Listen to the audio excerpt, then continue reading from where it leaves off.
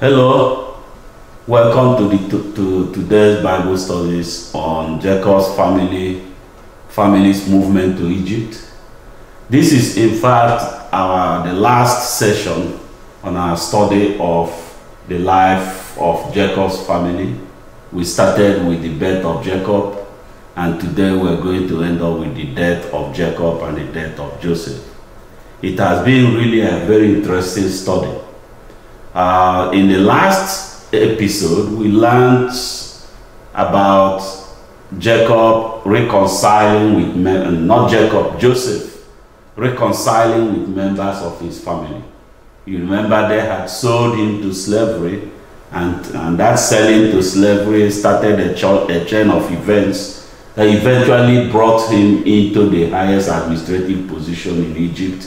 He was assigned the drought program, the famine program, to develop food reserves during the years of abundance, and in order to distribute this food to help Egypt to go through the famine without feeling the pains of the famine. He did this program so well. He developed so much food that during the famine, the whole world was coming to Egypt to buy grains. There was plenty of food in Egypt, even though there was famine. But everywhere else, there was severe lack of food. People were looking for something to do, and they found opportunity to buy food in Egypt. Well, that affected Canaan. The famine affected Jacob's family in Canaan, and when he heard that there was food in Egypt, he sent his family, his boys or men at this time, to Egypt to buy grains. The first time when they came, Joseph recognized them as members of his family, as the brothers that sold him, and we speculated at that time whether in fact he was considering vengeance. We recognized that he had three choices. One of them was vengeance against his brothers. Another one was just forgive them freely without caring whether they repented or not. But the third option, which he chose, was to forgive them, but first of all to verify that they had repented, to determine whether he could trust them again as brothers. And he put them through a series of tests, and we found that the test culminated with when Joseph's cup was planted in Benjamin's bag, and they made the pact that whoever was found with the cup will be held in Egypt as a slave.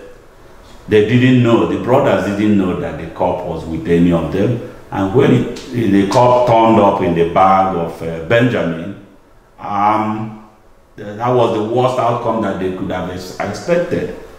But the brothers, instead of leaving Benjamin alone, instead of saying, okay, go handle your fate, you stole the cup, go to jail, they all turned back, went back to Egypt, and told Joseph, they didn't know he was Joseph at the time, they told Joseph that, hey, they will all stay in Egypt and become slaves.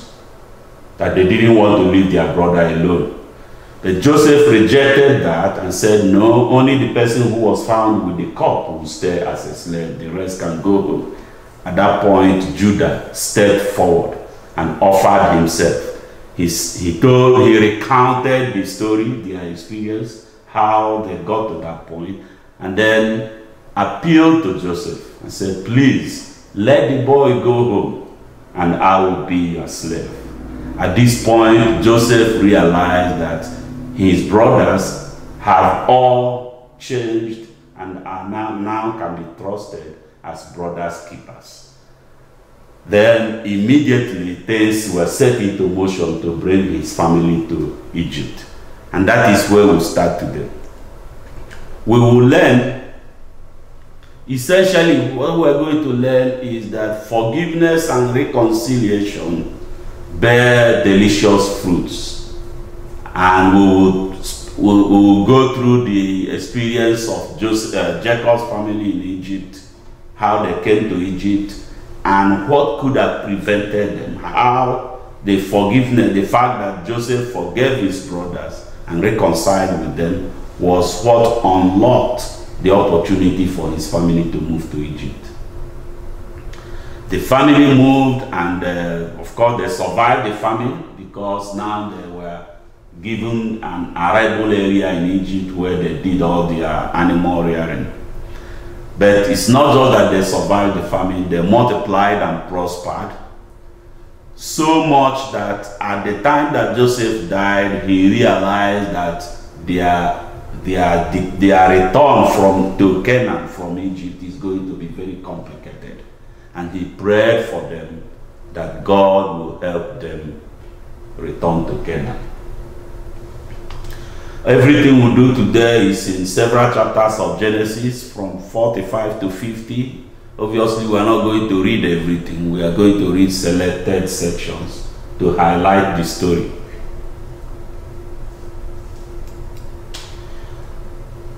We start with Joseph's invitation to his family. As soon as he reconciled with his family, as soon as he realized he could trust them again, the first thing he did was invite them to Egypt. He said, please go home, bring your father, bring all your family, and I can take care of you here in Egypt.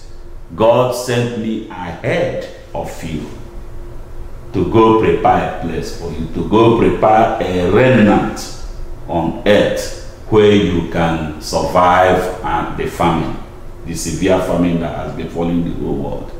Let us look at this in Genesis 45. Genesis 45. And now do not be distressed, and do not be angry with yourselves for selling me here, because it was to save lives that God sent me ahead of you. For 2 years now there has been famine in the land, and for the next 5 years there will be no plowing and reaping. But God sent me ahead of you to preserve for you a remnant on earth, and to save your lives for a great deliverance. So then it was not you who sent me here, but God. He made me father to Pharaoh, lord of his entire household, and ruler of all Egypt. Now hurry back to my father and say to him, this is what your son Joseph says. God has made me lord of all Egypt. Come down to me. Don't delay. You shall live in the region of Goshen and be near me, you, your children and your grandchildren, your flocks and herds, and all you have. I will provide for you there, because 5 years of famine are still to come. Otherwise, you and your household and all who belong to you will become destitute. Yes, so as soon as Joseph and his brothers reconciled, he presented them an invitation to come to Egypt. He said, please go and bring everything you have and come to Egypt. I'll take care of you here. Don't ever be distressed about selling me to Egypt, because it wasn't, even though you are the person that did it, it wasn't you that sent me here. It was God that sent me ahead of you to prepare a place, a remnant. That's what he called it. A remnant being a place that is protected from the famine that has ravaged the whole world. So God sent me here to prepare this place for you, and I want you now to come and take your place. I will take care of you here. But he's not he is the highest administrative officer in Egypt, but Egypt still was under Pharaoh. So Pharaoh's approval was needed. Well, they didn't have to work hard for the approval, because as soon as Pharaoh heard what was going on, that Joseph's brothers came, and Joseph must have explained to him, what the relationship was and how things transpired. Pharaoh offered them the same invitation that Joseph had offered them. He told Joseph, go and get your brothers. Send your brothers to go and get their family. They can stay in the best place. I'll give them the best land in Egypt. The same Goshen that Joseph had offered them. Okay, let's continue with Genesis 45.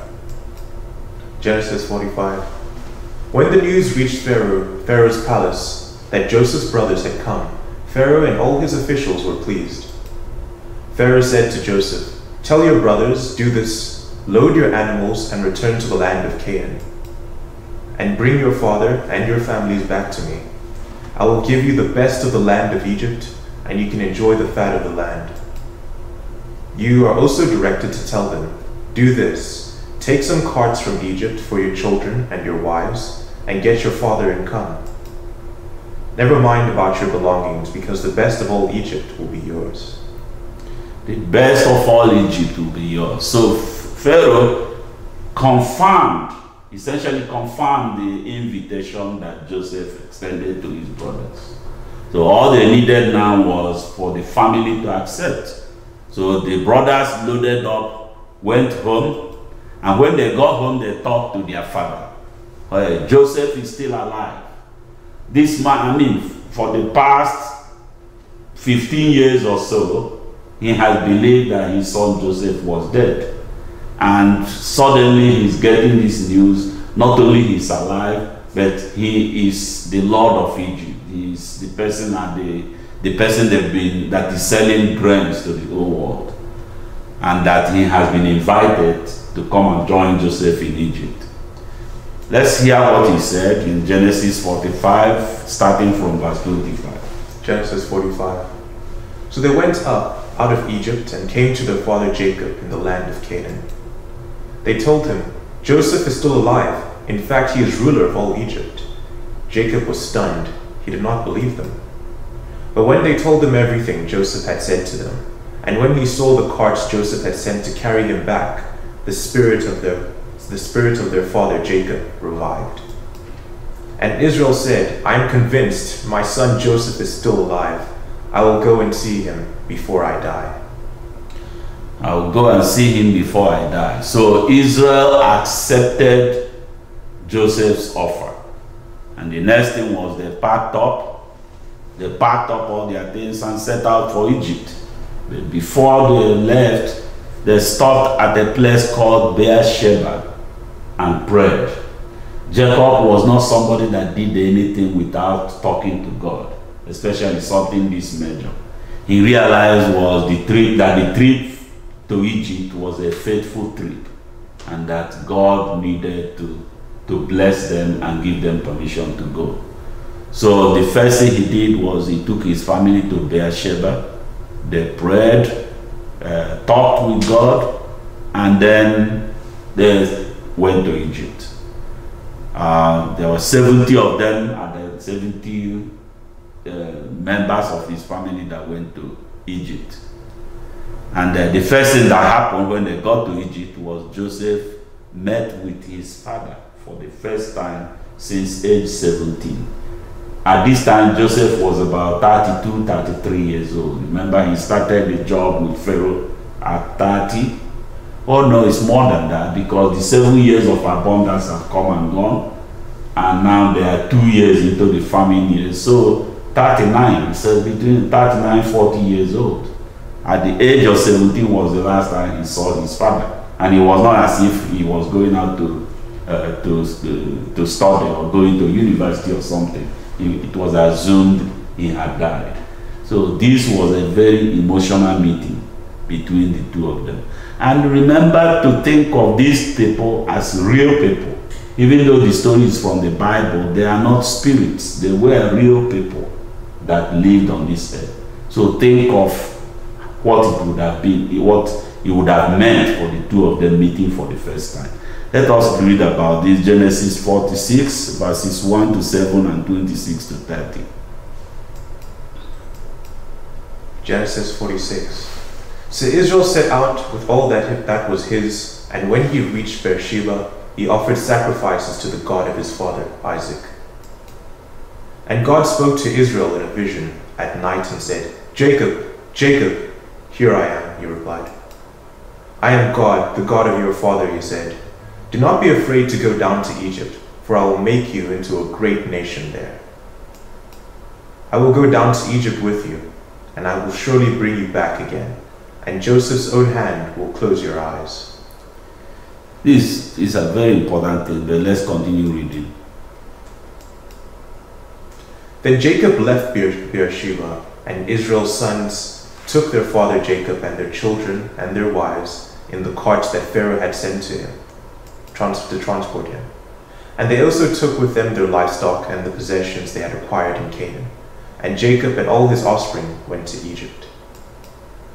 He took with him to Egypt his sons and grandsons, and his daughters and granddaughters, all his offspring. All those who went to Egypt with Jacob, those who were his direct descendants, not counting his sons' wives, numbered 66 persons. With the 2 sons who had been born to Joseph in Egypt, the members of Jacob's family which went to Egypt were 70 in all. Now Jacob sent Judah ahead of him to Joseph to get directions to Goshen. When they arrived in the region of Goshen, Joseph had his chariot made ready and went to Goshen to meet his father Israel. As soon as Joseph appeared before him, he threw his arms around his father and wept for a long time. Israel said to Joseph, "Now I am ready to die, since I have seen for myself that you are still alive." Well, so the family arrived in Egypt and had this emotional meeting. And the next was to settle down in Egypt and begin to live their life, because this wasn't a visit. This was, settling in a new land. The family delegation, the first thing they did was selected a group of them to go and meet with Pharaoh. Joseph came, talked to them and told them how to interact with Pharaoh when they met. Told them that they need to tell Pharaoh, what they do, that they are animal farmers, that is they are shepherds essentially. So he said this was necessary for them to be assigned the area of Goshen, which was an arable area for them to live. Another thing that happened was, Pharaoh met with them, admitted them, and gave them the place in Goshen. Jacob also met with Pharaoh individually and blessed Pharaoh. At the time that they arrived in Egypt, Jacob was 130 years old. And Pharaoh did ask him about this. How old are you? Let us read Genesis 47, 1 to 12. Genesis 47. Joseph went and told Pharaoh, "My father and brothers, with their flocks and herds and everything they own, have come from the land of Canaan and are now in Goshen." He chose 5 of his brothers and presented them before Pharaoh. Pharaoh asked the brothers, "What is your occupation?" "Your servants are shepherds," they replied to Pharaoh, "just as our fathers were." They also said to him, "We have come to live here a while, because the famine is severe in Canaan, and your servants' flocks have no pasture. So now, please let your servants settle in Goshen." Pharaoh said to Joseph, "Your father and your brothers have come to you, and the land of Egypt is before you. Settle your father and your brothers in the best part of the land. Let them live in Goshen, and if you know of any among them with special ability, put them in charge of my own livestock." Then Joseph brought his father Jacob in and presented him before Pharaoh. After Jacob blessed Pharaoh, Pharaoh asked him, "How old are you?" And Jacob said to Pharaoh, "The years of my pilgrimage are 130. My years have been few and difficult, and they do not equal the years of pilgrimage of my fathers." Then Jacob blessed Pharaoh and went out from his presence. Then Joseph settled his father and his brothers in Egypt, and gave them property in the best part of the land, the district of Ramses, as Pharaoh directed. Joseph also provided his father and his brothers and all his father's household with food according to the number of their children. So the Israeli family had arrived in Egypt, 70 of them in all, not counting their wives and children. And they met with Pharaoh. Pharaoh gave them a place to stay, told them they could occupy the area of Goshen. And Jacob met with Pharaoh, and they exchanged pleasantries. Jacob blessed Pharaoh and told Pharaoh that he was 130 years old. So these are just formalities getting them settled in Egypt. Now they are settled. Their life is going to begin.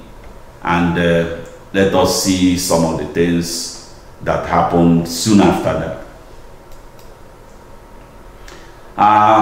One thing that happened in Goshen is that the Israelis prospered.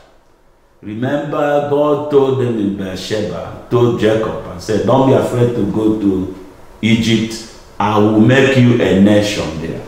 So the expansion of Israel, the first expansion of Israel to become a nation, when they went to Egypt, they were a large family, very large family. 70 is not a small number, plus wives and children maybe about 100 or something, we don't know. 70 is what we know. It's not a small number, but they expanded, they prospered and became really a nation in Egypt. That was the first expansion.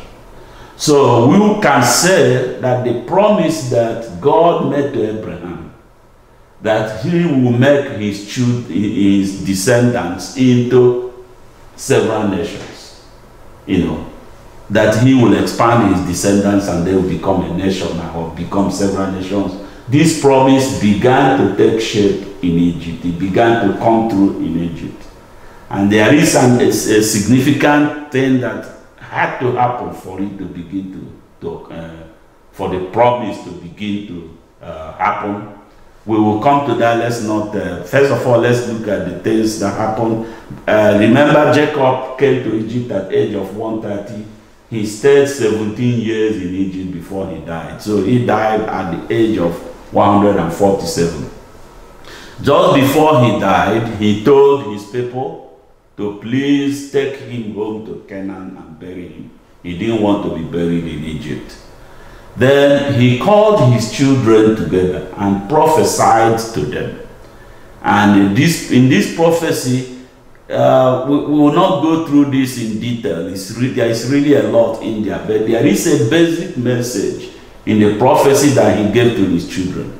And that is, he in fact told them, explained to them that life is made up of the gift that God has given you and how you have developed this gift, what you have done. So in each of them, he told them, oh, here is who you were born to be, here is who you are going to be, and this is what happened, this is the reason for that. For instance, Reuben, he said, Reuben, you are my firstborn, you were born great, but you defied my home. Reuben did something that was despicable, and because of that, he said, you will prosper no more. So in each of them, he let them know that what you are in life is made up of what you were born with, which is the gift that God gave you, and then how you develop this gift. We'll talk about this some more. When Jacob died, he was mourned for 70 days in Egypt. Then after the 70 days of mourning, they took his body back to Canaan and buried him. This is a large section of the Bible in Genesis, and we are not reading it because we will run short of time. But there is more, we have more important things. There is a significant thing that happened in the life of these people that we need to capture its significance to us in our life today. What does it mean to us? But first, let us look at the death of Joseph also. Joseph, remember, he was 30 years old when he started when he joined the service of Pharaoh. And we just found out that he was about 40 years old when his family arrived in Egypt. So he died at the age of 110. From 40 to 110 is about, what, 70 years? So 70 years had come and gone from the time his family arrived to the time he died. But just before he died, his brothers went to him. They were afraid. In fact, it was after their father died, they were afraid. They were still concerned about what they did to him. So they went to ask for forgiveness again. And at this point, he told them, don't worry. He confirmed to them that he has fully forgiven them and that there was no more problem between them. Then he comforted them that God will lead them out of Egypt because they had expanded so much that he realized that their departure from Egypt was not going to be simple. Also, things change. I mean, 70 years have gone, and who knows how much time will pass in the future before they are ready to leave. Governments change. The Pharaoh that brought them in will not, probably, we don't know at this time, but the Pharaoh that brought them in will eventually die. So things will get complicated. He comforted them. He said, don't worry. God will take you back to your home in Canaan. And then he demanded that whenever they are leaving, that they should please take his bones with them, that they should not leave his bones in Egypt. What really happened here? Well, one thing we know was that the reconciliation that occurred between Joseph and his family was pivotal. It was a pivotal event. It needed to happen. Joseph could not trust his brothers without that reconciliation. He didn't know these are people that wanted to kill him. He begged them not to kill him as they recounted. Eventually, they didn't kill him. They sold him to slavery. So he didn't know that he could trust them. He could not interact with them. But it happened that the problem between them was like a major obstacle that was standing in the way of God's promise to prosper Israel, God's promise to make them into a big nation. Now, let us see what happened. Because they reconciled, Joseph was able to interact with them, and he quickly invited them to move to Egypt. Without the reconciliation, that would not have happened. Then, because they moved to Egypt, they were able to survive the famine, and then they prospered in Egypt. That means the promise that God made about the expansion of the Israeli people started in Egypt because they had that reconciliation. It was that reconciliation that opened the way for them to go to Egypt.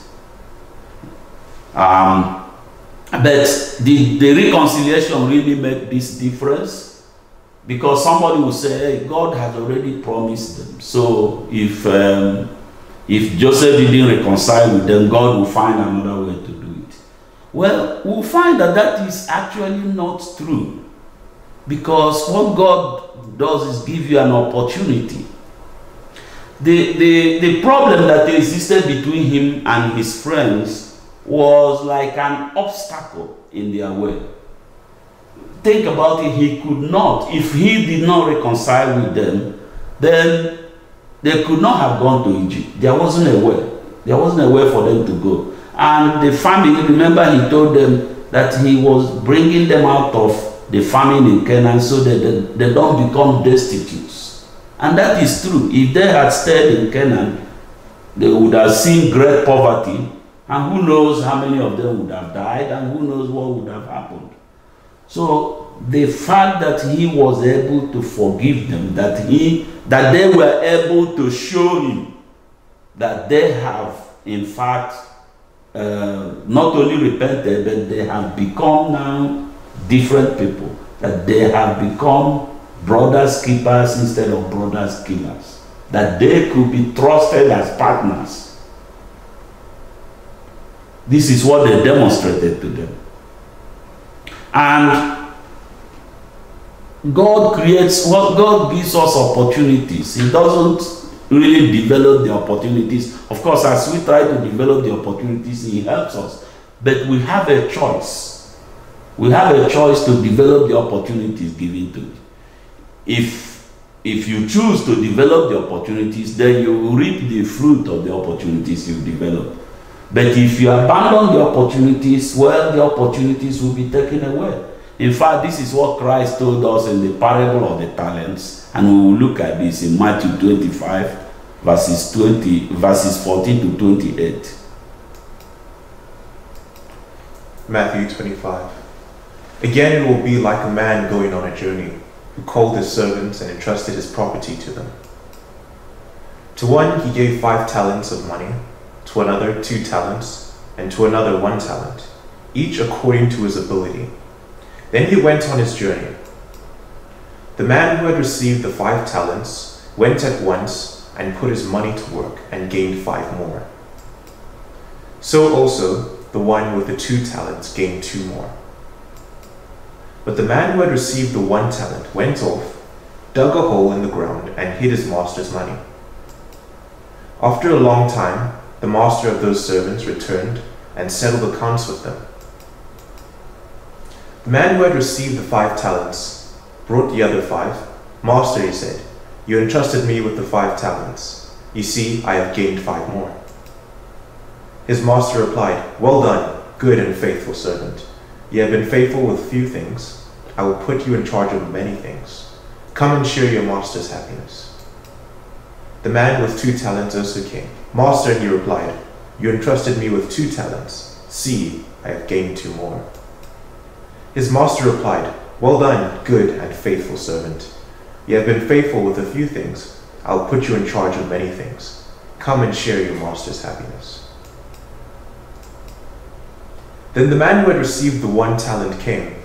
Master, he said, I knew that you are a hard man, harvesting where you have not sown, and gathering where you have not scattered seed. So I was afraid and went out and hid your talent in the ground. See, here is what belongs to you. His master replied, you wicked, lazy servant. So you knew that I harvest where I have not sown, and gathered where I have not scattered seed. Well then, you should have put my money on deposit with the bankers, so that when I returned, I would have received it back with interest. Take the talent with him. Take the talent from him and give it to the one who has the 10 talents. Take the talent from him and give it to the man who has 10 talents. What is talent? Talent in this parable represents opportunities. Opportunities that God gives to us. He creates opportunity for human beings, and it is up to human beings what they do with the opportunity. You make a choice. Like the person that received the opportunity represented as 5 talents, or the other one that received the opportunity represented as 2 talents. Each of them developed the opportunity, and they will reap the harvest. They will reap the fruits of developing the opportunity.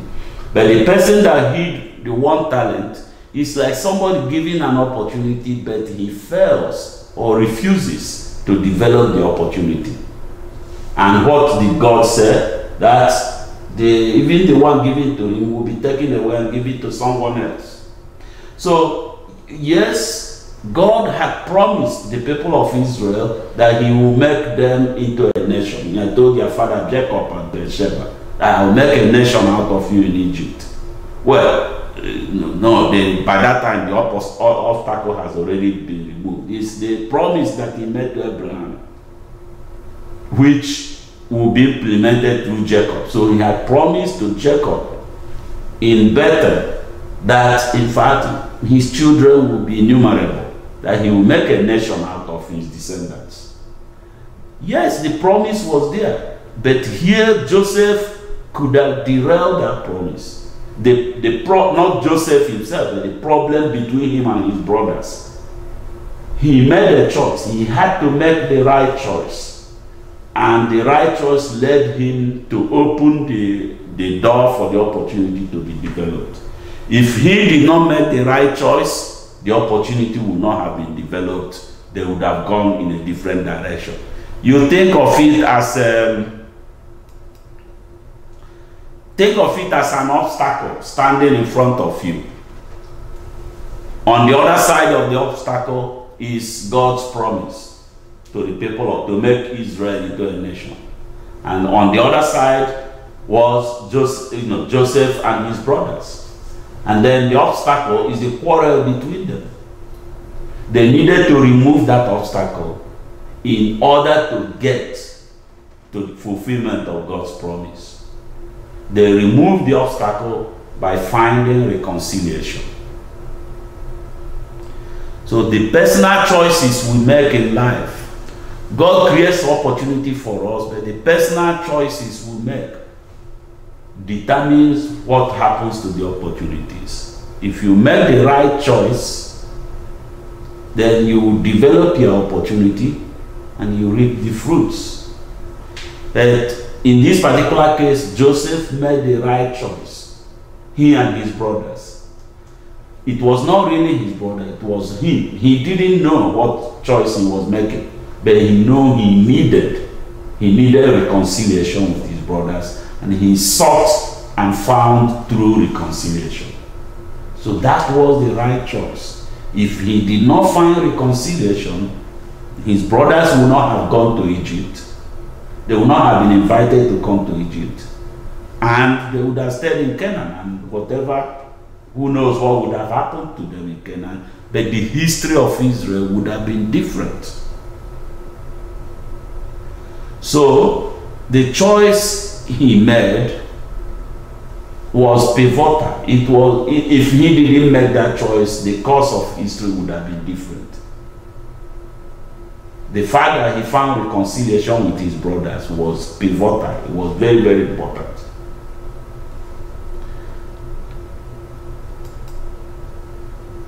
So Joseph chose reconciliation, and because he regained, what reconciliation meant here was his brothers regained his trust, and they got to know him again and regained his trust. They already didn't have problem.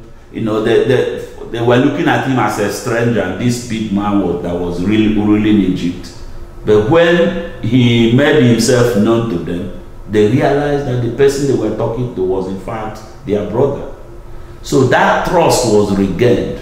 The brothers regained his trust, he regained their trust, and then they began to interact. And it was this, the fact that they have begun to interact positively is what opened the door for his family to be invited to move to Egypt. If that didn't happen, the history of that family would have been different. Maybe we wouldn't be studying it today. It is the fact that they found reconciliation. That's what led them to the path that they finally took. Well, what does this mean to us? Choose reconciliation. It doesn't matter what the problem is between you and any member of your family, between you and your brothers, between you and your sisters, between you and your parents, or between your family and the neighboring family.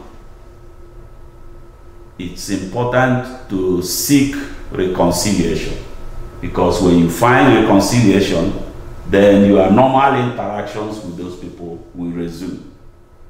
If you reject reconciliation, then it is like leaving an impediment, a major obstacle in your way. And in the case of the people of Israel, we understand the obstacle because that is history. We can look back and see.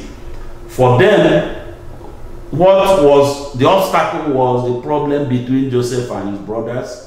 And what was on the other side of the obstacle was God's promise to Israel. God's promise to make a nation from Israel. Joseph chose reconciliation. So the obstacle was removed. And God's promise was fulfilled. If they did not remove the obstacle, things would have been different.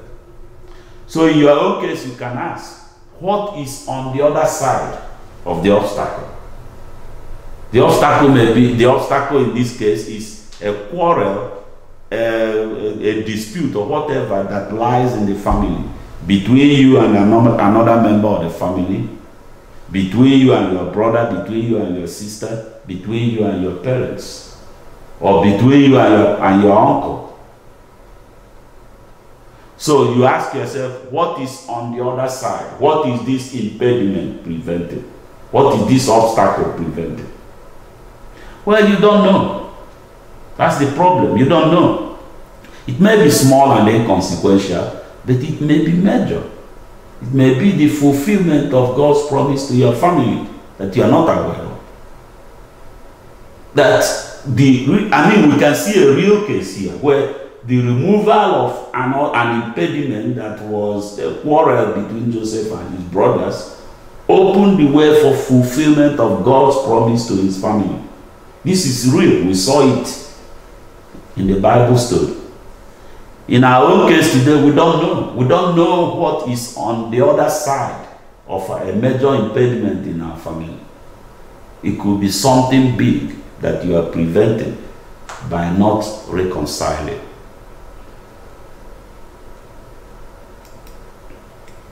Well, what does reconciliation mean? Because I said choose reconciliation. How do we do that? Well, in the case of Joseph, remember, the reconciliation started by him forgiving his brothers. So, our emphasis here is on an individual. If you want reconciliation, first you have to recognize that whatever you did wrong needs to be forgiven. You need to seek forgiveness for whatever you did wrong. Forgiveness needs repentance, you remember that. And in the case of Joseph's brothers, they repented. They didn't really know that Joseph was still alive, so it was not a matter of trying to impress Joseph. Their father didn't know what happened, so it was not a matter of trying to impress their father. It was a matter that in their heart they realized that they did something wrong. You remember when they were talking about it, discussing among themselves, they said, you remember what we did to our young brother? He begged us not to kill him, and somehow we let his blood, we didn't listen to him. We sold him to slavery, and they don't know, they believe he was dead. So they regretted it in their heart. They really felt that they did something wrong. So what you need to do as an individual is search yourself for what you did wrong, whatever it is, and then repent from it. Repent means promise yourself you will never do it again. Be sorry that you did it, and promise yourself you will never do it again. Show yourself to be a trustworthy partner. How did the brothers show themselves to be a trustworthy partner? When their junior brother got into trouble, they said, okay, all of us are going back to Egypt. We'll go back to Egypt and become slaves with our junior brother. What they were showing there is now that they are willing, they are ready to do whatever it takes to protect their brother. In this case, what they could do was go to jail or go into slavery with him, because they couldn't fight. They believed they thought he stole the cup or something. So there was no other way to protect him, but the protection they could give him was stay with him, and they offered to do that. So that's one way to show yourself to be a trustworthy partner. What about Judah? How did he show himself to be a trustworthy partner? Remember, Joseph rejected all the brothers being slaves in Egypt. They said, look, he said, only the person who was found with the cup will stay as a slave. The rest of you can go. Then Judah stepped forward and offered himself to go into slavery in place of Benjamin. He said, please let the boy go home. Judah did not know he was talking to Joseph. So it's not a matter of trying to impress Joseph. He didn't, all he knew was something has gone wrong before, and I'm not going to let it go wrong again. Somebody will say, oh, Judah was simply doing this for the sake of his father. It may be true. Maybe he was just doing it because he felt bad for his father and he had promised his father. But it really doesn't matter, because the way it is your appreciation of your father, your desire to be good to your father or to your parents is what motivates you to be good to your siblings, because you know it is important to your parents. You are motivated to protect the interests of your parents. You are motivated to be sensitive to the needs of your parents and to do what you can to help provide for those needs. One of the needs of your parents is to take care of your siblings. So if he did this because of his feelings about Jacob, that is fine. But in his feeling, in trying to protect Jacob's feeling, he protected Benjamin as well. In fact, he made the ultimate sacrifice, the ultimate offer. He offered himself to go to slavery in the presence of Benjamin. You will ask here, what about the other person? What about the other party? If I should do all this, search myself to find what I did wrong, repent from them, what about the other party? Well, don't worry about the other party. Remember what we read in Romans chapter 12, verse 18, where Paul was telling the Romans, he said, if at all possible, to the extent that it depends on you, live at peace with everyone, which was being said in a recognition that there is something you as an individual can do. Forget about whether the other person plays his or her part. Do your own, because your successful fulfillment of your part will actually influence the other people.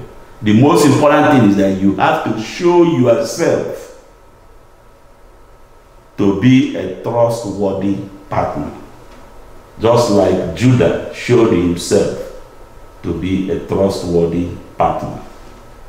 And as soon as he did that, Joseph didn't need to be convinced.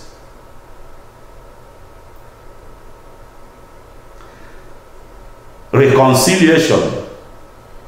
The fruits of reconciliation are very delicious. We have seen a very good example. You need to seek reconciliation in order to enjoy the fruits of reconciliation. They are too delicious to abandon. We thank God for today's Bible study. We thank God for all those. I didn't ask you whether you have a question.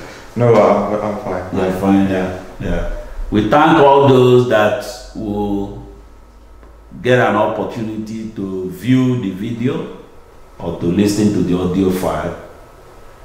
And we pray that you learn something that will make a positive impact in your life and bring you closer to God's purpose. God bless you.